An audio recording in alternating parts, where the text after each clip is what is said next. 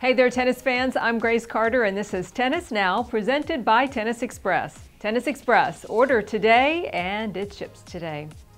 Did Novak Djokovic learn a lesson at this year's U.S. Open? After all, he did make history, getting booted out of the tournament for accidentally hitting a lineswoman in the throat with a ball. It was the shot that rocked the tennis world. But while Djokovic says he is sorry for causing the lineswoman pain and that he regrets the incident, he says he can't guarantee that it won't happen again. He says he's going to do his best, but who can guarantee anything? Sometimes on court, there are explosions. Emotions run very high and it's very intense. Players are alone out there and sometimes they need to blow off some steam and there can be unintentional consequences. He says obviously he's going to do his best, but he can't make any promises. Interesting. Novak says he agrees, though, that the tournament officials made the right decision. He's accepted it and he has moved on.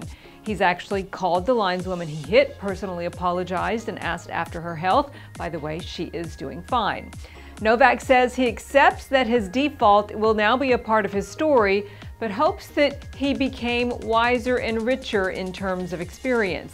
Now, he acknowledges that he is emotionally intense on the tennis court, but he hopes to behave better in the future and show more respect.